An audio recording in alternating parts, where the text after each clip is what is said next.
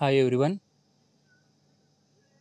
So now we will come from the basics. So this is an 330 watt solar panel, and this 330 watt solar panel is generating an voltage of 45 volts and a current of 8.6 amperes, which is shown now.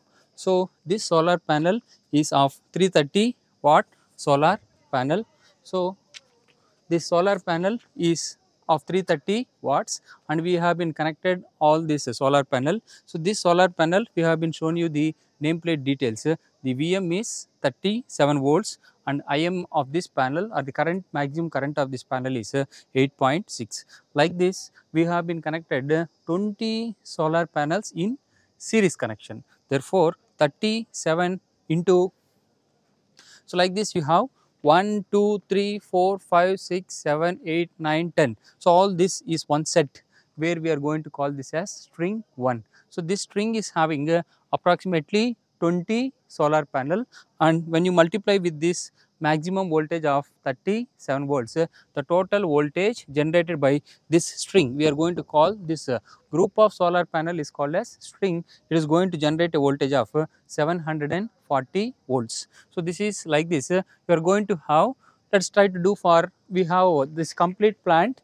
is all about 150 kilowatt peak rated plant, and here we have 3 inverters. One is 50 kilowatt inverter, next one second 50 kilowatt, and one more 50. So 50 into 3, 150 kilowatt plant we have, and 50 kilowatt plant we are going to have 8 strings, and each string consists of 20 panels are connected in series connection to generate the output DC voltage of 740 volts. So like this, all this we have 50 kilowatt. I will show you there about the string inverter, or which is grid connected inverter. All like this, we have 8 strings are connected in parallel. So therefore each is of 20. 20 into 4, I mean 20 into 4 plus 20 into 4 is one set and another set. So therefore 20 panels into 8 is approximately 160 panels are connected to one 50 kilowatt inverter.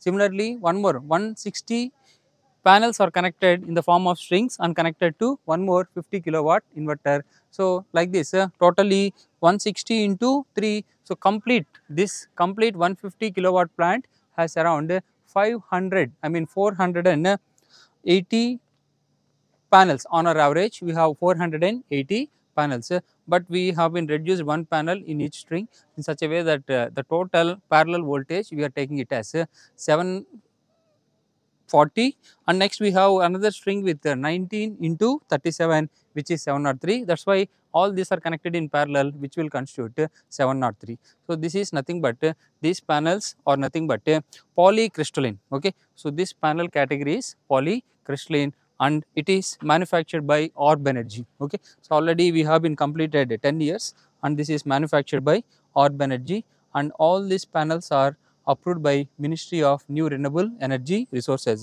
This is the, what about the brand. So we have the RFID tagging, so where you can understand and how the warranty is there. So we have been successfully completed all our average 10 years we have been completed, still the plant is running very successfully. That is why we are trying to demonstrate all about this solar panel. So like this is a string 1. So we have approximately, for each inverter we have 8 strings. Okay, so 8 threes are 24 strings we have. So complete 150 kilowatt plant we have, I mean 24 strings. Okay, each string consists of 20 panels.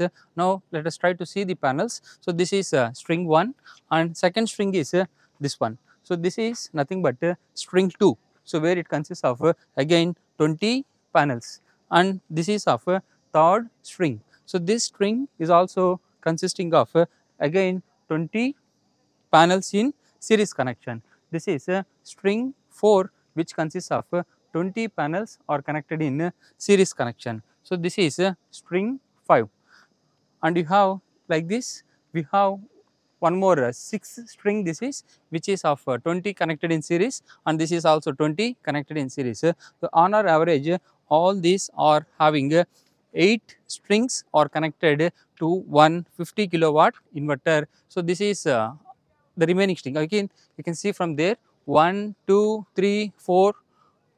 So, this 4 will constitute one inverter. Why? Because each set is of 20. So, this is 1, 2, 3, 4. So, totally 4 into 2, 8. 8 strings are there which will constitute one inverter. You can see this is nothing but the cable tray. So, from this connected in series, we have been connected all these things in series connection, and we are running this the wire at the DC cabling, and this DC cabling is going to the 50 kilowatt. And to protect the solar panels from lightning, the lightning arrestor is provided. So, this is a solid grounding lightning arrestor. This lightning arrestor, it can directly trap the thunders which are released and directly this will be sent into the earth, and you can see here how it is isolated by using a porcelain isolation. So, you can see the top end is made up of copper and completely it will be going into the earth. That is how the panels we are protecting from lightning, and we have grounding also, so that we will demonstrate. So, this is all about the lightning arrestor, the safety we are following for this solar plant of 150 kilowatt. So, now we can see here, so that is completely 1, 2, 3, 4, this is one inverter.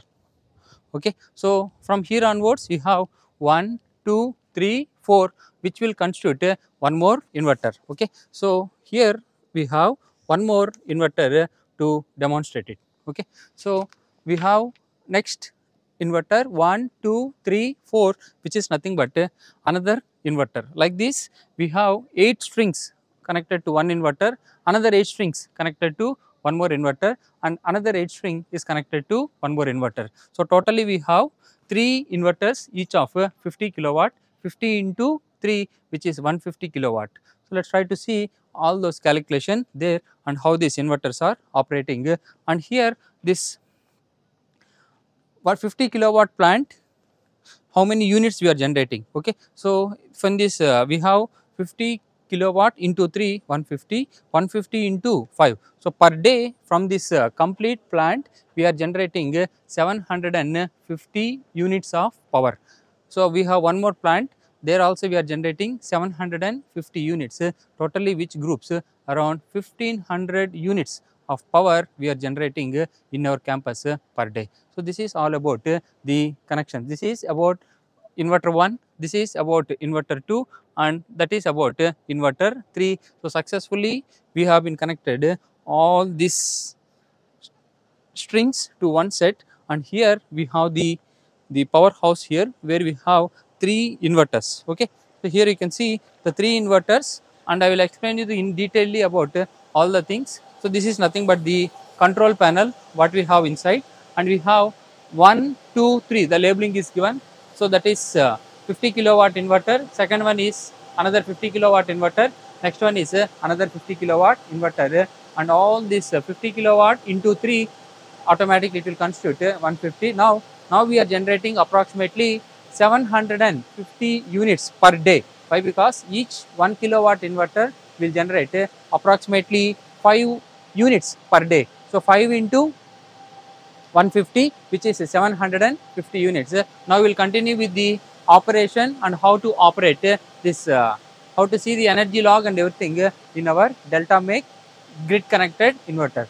So, we will have the, you can attach a link in the above, you can see the above, we will attach a next link in the cards, you can see about all about this grid connected inverter. If you feel the video is useful, please like and share with the remaining those who want to do like this of our own. If you want to design a solar plant of your own, you can do this system,